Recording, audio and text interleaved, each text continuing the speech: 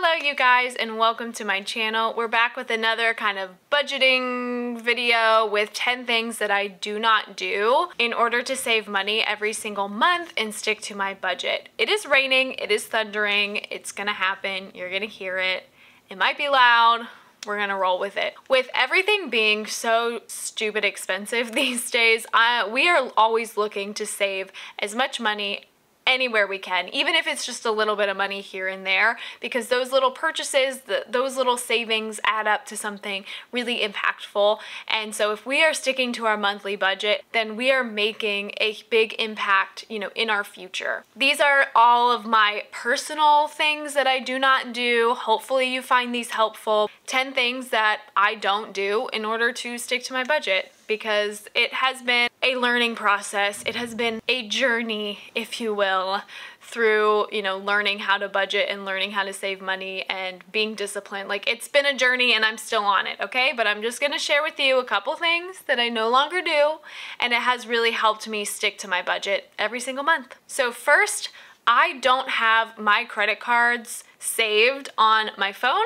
or on my computer. I know with like certain products you can have a credit card saved. You can do like an Apple Wallet or something, but I don't do that. I don't do it because I want it to be a little less convenient for me to make online purchases. When it's so convenient that you just kind of tap your phone, it almost makes it too easy to impulse buy online, or it's almost too easy to just buy things even if it's not an impulse. I like that one extra step where I have to go. It's not just one, it's a couple extra steps. I have to go physically get my wallet and get my card out of my wallet and type in the number. And during all of this time, I get to think to myself, do I really want to put in this level of effort to buy this item? Do I really need this item? When there are more barriers to get through, I learned that in marketing, like barriers to entry kind of thing. That's introducing a product into the market, but there's like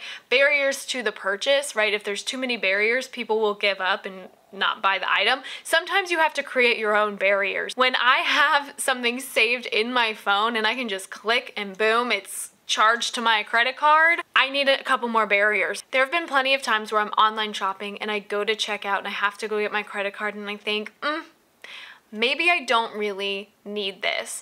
Let me give it some time. I don't come back and buy it because I realize I don't really need this, or I don't need this right this second. Maybe I can wait for next month and put it in the next month budget if I'm already over for this month. It's that immediate gratification, that immediate purchase that I'm trying to avoid. I'm trying to give myself more barriers, and with that, it has helped me save money. It's helped me stay within my budget, because oftentimes it's too easy. You just click a button on your phone and boom, it's purchased. I like to have that extra step, so I do not save my credit card information on my computer or on my phone. I just like to make it a little bit more difficult for myself. Kind of going off of that, I don't buy online purchases whenever I want. So a great tip that I have seen, and we are starting to enact it on our lives. We're starting to do this thing where there's a designated day that you make like your Amazon purchases, for example. A lot of times it's really easy to just add something to the cart in Amazon and then go ahead and buy it because it's going to be here overnight. Maybe it's here in 2 days, and it's just, again, that convenience factor. And a lot of the time, you're not buying something astronomically expensive from Amazon. Most of the time, maybe you are, I'm not. But if I'm buying something that's $20 here and $30 here, maybe $15, all of these little purchases, they add up. And if you see that grand total, in your Amazon cart, you can kind of think to yourself, actually, that's way more than I'm wanting to spend right now. But when you're doing those little purchases, right, you're not really thinking that this is a lot of money. It's $15 here, it's $20 here. But when you save all of those purchases, maybe it's once a week, maybe it's once a month, where all of those purchases that you're adding to your cart, you see the grand total and think, okay, where can I cut things out. And that's where I like to be. I like to really think about the purchases I'm making, the items I'm purchasing, and think, do I really need this? And again, most of the time, I will cut things out. I'll put them in the save for later, or I'll just say, you know what, I don't really need this, or I can get this cheaper somewhere else. I'm trying really hard to get rid of that convenience factor of online purchases, because if it's too convenient, I'm going to spend more money. And that's probably what it's designed to do, okay? Of course, I have to say there are always emergencies, and Amazon is a great resource. I'm gonna give an example. Our AC went out in the middle of summer where it is hot here, okay? We live in North Carolina, and it has been a pretty hot end of summer. So our AC went out and we needed a new capacitor. I always want to say capacitator, and I have been reminded lovingly by my husband so many times that it's capacitor. Okay, capacitor. We needed a new capacitor, so we went ahead and bought one on Amazon because we were gonna fix it ourselves, and by ourselves, I mean he was gonna fix it. In that case of an emergency, we know it's gonna come the next day or in 2 days, then we just go ahead and buy it, right? We're not gonna wait till the end of the month to buy it, because AC is really important when you live in the South and it's summertime. So of course there are emergencies, but I would argue the vast majority of our Amazon purchases, personally, the vast majority of our personal Amazon purchases are not emergencies like that. So we don't just buy online stuff whenever we feel like it. We have a designated day, and really seeing that grand total is gonna help you stay within your budget, because like I said, those little purchases add up. I don't just buy things and not know where my money goes every single month. So I have said this before in a previous video that I will link down below, my more budgeting tips. We track all of our expenses in a lovely spreadsheet. We save all of our receipts, the paper receipts. I have some, they're not right here, but they're downstairs. We have paper receipts that we save, and we manually input it into our spreadsheet. There are definitely apps where you can scan it and put it in that if that's what you want, okay?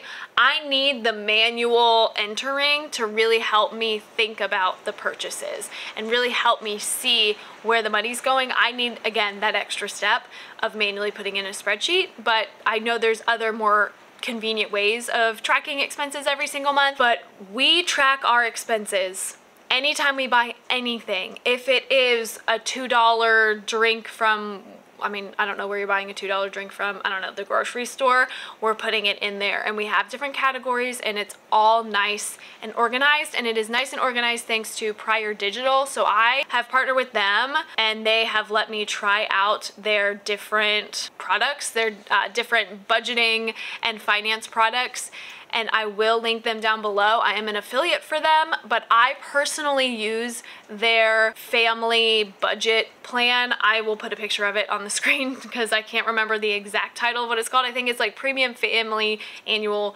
Budget thing. We personally use that for our own budgeting. That's our spreadsheet.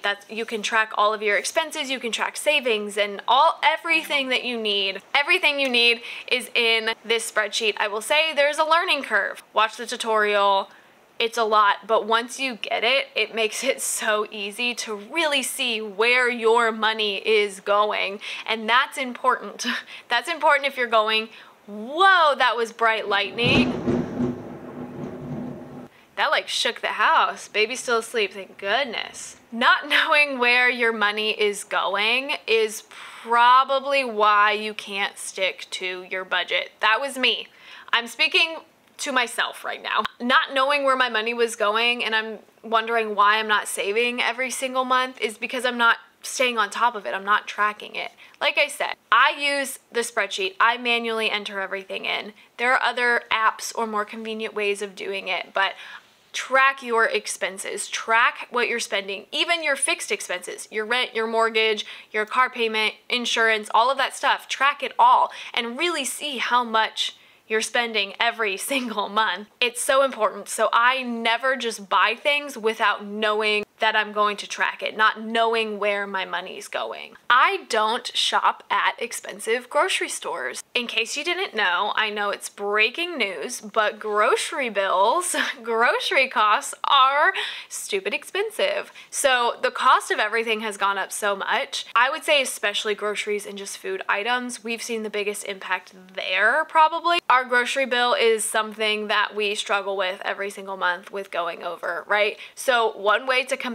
this is not shopping at these specialty grocery stores, these expensive grocery stores, right? We are not Whole Foods people.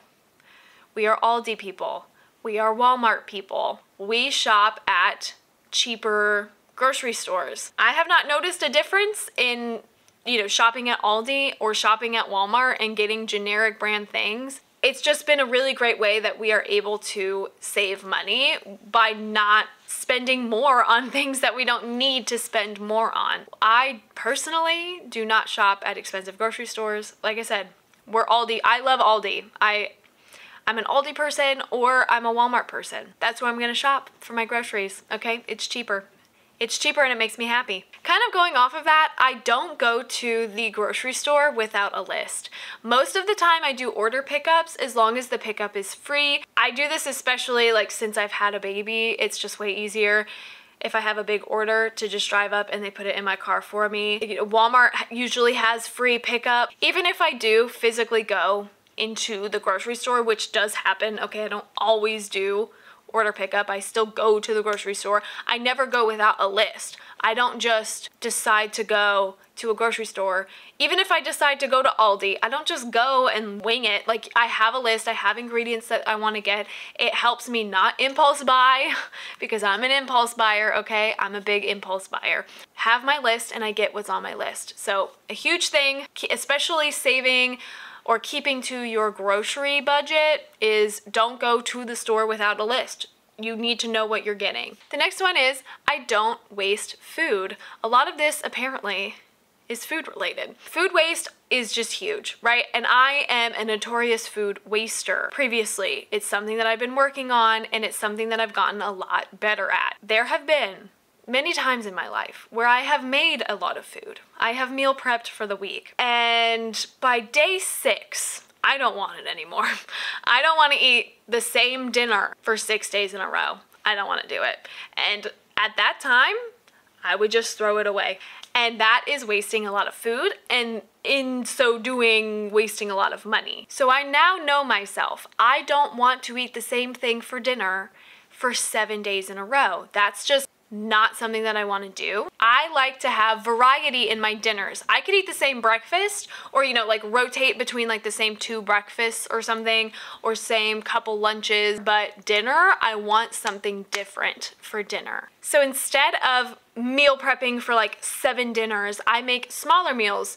And so I will have leftovers for anywhere between 1 to 3 days after. Usually 2 days after we're eating leftovers, then on that 3rd day, I'll make something else. So I make those smaller meals, I still eat the leftovers, but I notice that I actually eat all of the leftovers. I don't buy everything in bulk and make chicken and rice and broccoli for 7 days, and then by the end, I'm not even eating it. I actually eat, my husband and I actually eat these leftovers because we're making smaller portions. But that doesn't mean I don't meal prep. So I meal prep in the sense that I plan out the meals we're going to have that week, and then I buy the ingredients to make those things that we're gonna have that week. So if I plan 3 different meals, we're going to have those 3 meals that week. Down to my last dinner, and let's say my last dinner is spaghetti and meatballs and salad, and I don't really feel like eating spaghetti. Well, too bad. I prep for spaghetti. Those are the ingredients that we have. I'm going to make myself cook and eat spaghetti if that's on the plan. But I'm only going to make enough spaghetti to last us 2-3 days. Do you know what I'm saying? There's a difference, I think, between meal prepping and just doing the same thing for the entire week, or meal prepping different meals, but making yourself eat those meals that you prepped. And if I end up not liking something, guess what? I'm not gonna have it next week. I'm not gonna put it on the docket. I'm probably not gonna have it ever again. But I like variety, and so in order for me not to waste food, I plan my meals, but I have to have something different throughout the week. And whatever leftovers we have, we make sure to eat. I'm not kidding, like 50 geese just flew by my window. Any leftovers that are left, we eat before we make the next meal, right? So we're not wasting food, but we're also not making the same dinner 7 days for 7 days in a row. Like, no, we're gonna have variety, but we're going to eat what we make and what we plan on making. Life is about balance, okay? Here's a big one. I don't use meal delivery apps. Your Uber Eats, your Grubhub, your other one, DoorDash. Any other ones? Any other ones that are out there? There's a lot now. I don't use them. They're too expensive. Eating out is already expensive. My husband and I talk about it all the time. Eating out's not even fun anymore, especially when it comes to fast food. Don't get me started on the fast food thing, on how expensive fast food has become. At least at the time of filming, fast food is ridiculously expensive. So on top of it already being expensive, you're going to make it more expensive by doing the meal delivery thing, because there's extra fees, there's tip for drivers. You have to tip your driver, okay? I can't believe I have to say that you have to tip your driver. It's just too expensive. It's something that I don't want to spend money on. I would rather not spend all that extra fee and stuff and just go get it myself. Like I said, it's already really expensive, but if you're using the meal delivery stuff, it's too expensive. I don't do it. We deleted all the apps off of our phones. We're not even tempted. Honestly, even if we had the apps on our phone, to see the total price of getting like Chipotle delivered, we're like, no. It's not even funny how expensive it is to get Chipotle delivered to my house. No, it's not something that we do. It's a way to save money, or more so, it's a way to not waste money. Meal delivery services, I think, can be a huge waste of money just for that convenience. Of course, you're gonna hear me say all the time, there's extenuating circumstances, there are emergencies, okay?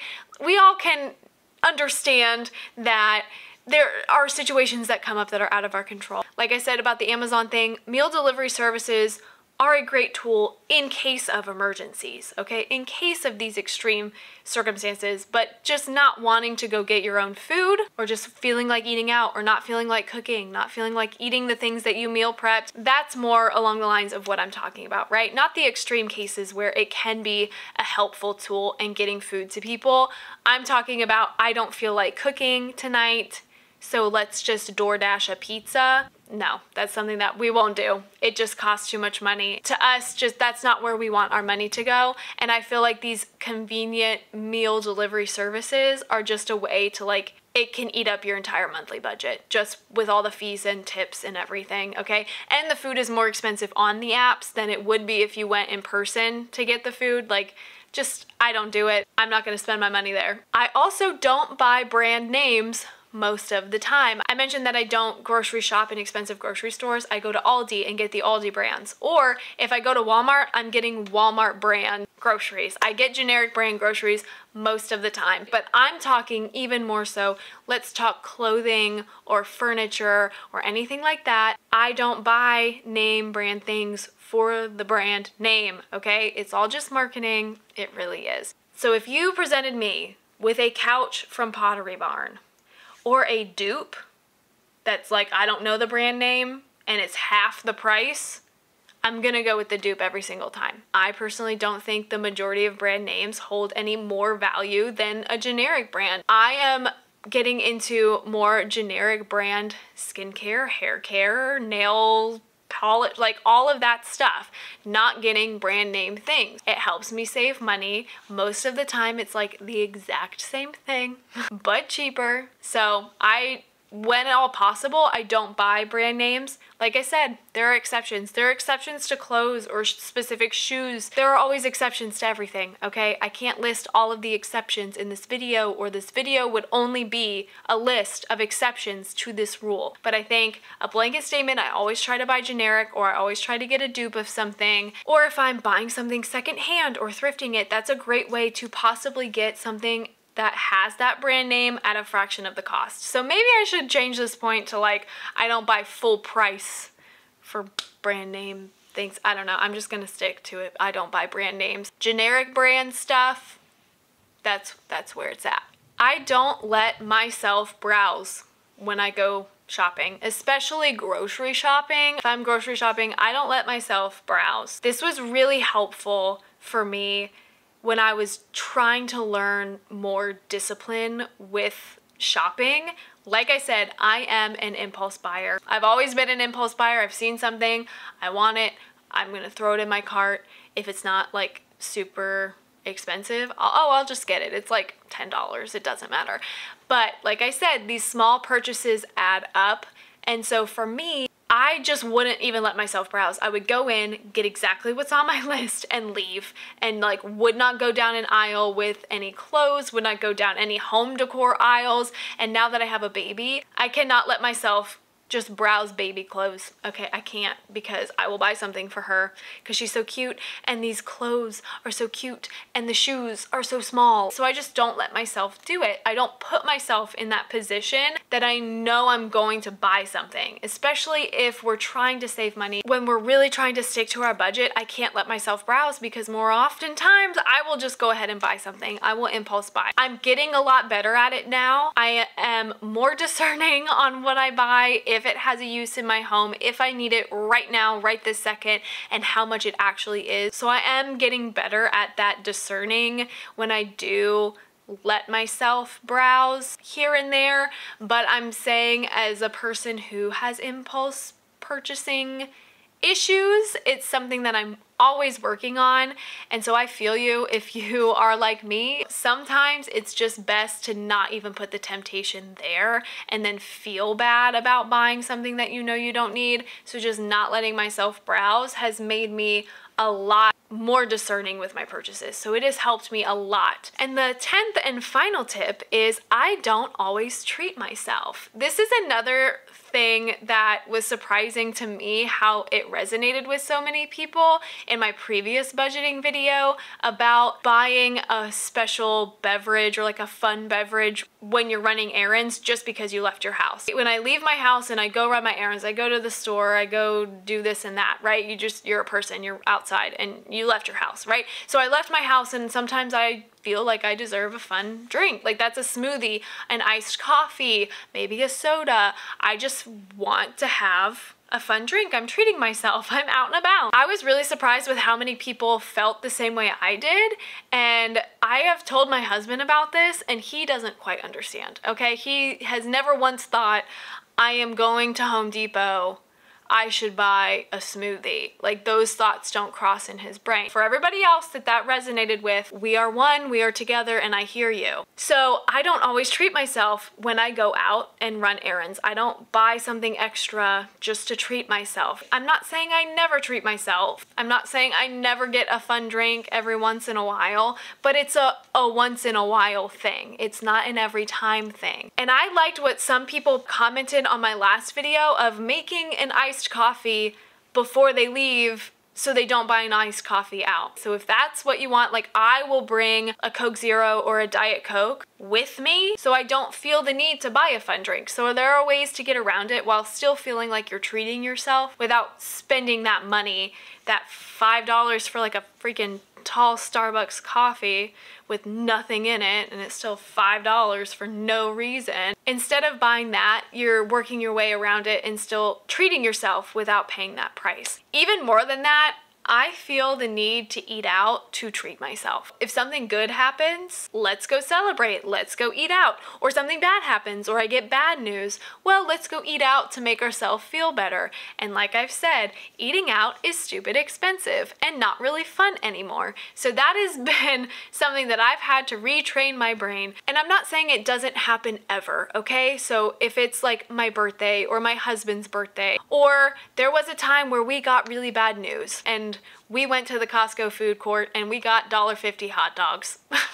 So we spent like $3 to make ourselves feel better. When it becomes a habit of anytime anything good happens to me, I want to go eat out to celebrate. Anytime anything bad happens to me, I need to go eat out to make myself feel better. It's breaking that habit and kind of retraining your brain to view it as, do I really want to spend money every single time something bad happens to me? I'd be out of money. That's all I'm saying. That has helped me a lot, right? So I don't treat myself every time something good happens or every time something bad happens or just because I leave my house.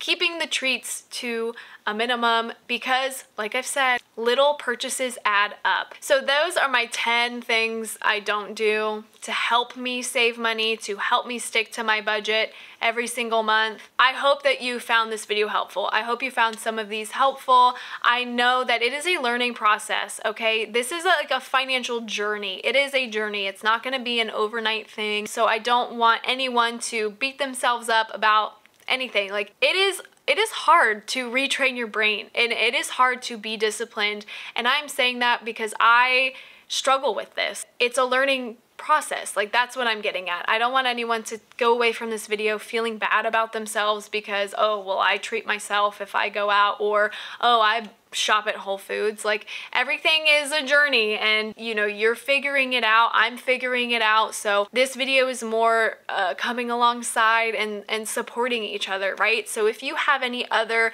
little tips of things maybe you do or don't do, leave them in the comments below. We're all trying to learn, we're all trying to save money, we're all trying to make it in this economy, okay? So let's do this all together. But that's gonna be it for today's video. If you found it helpful, please give it a thumbs up, make sure you subscribe to the channel, and I'll see you next time. Bye!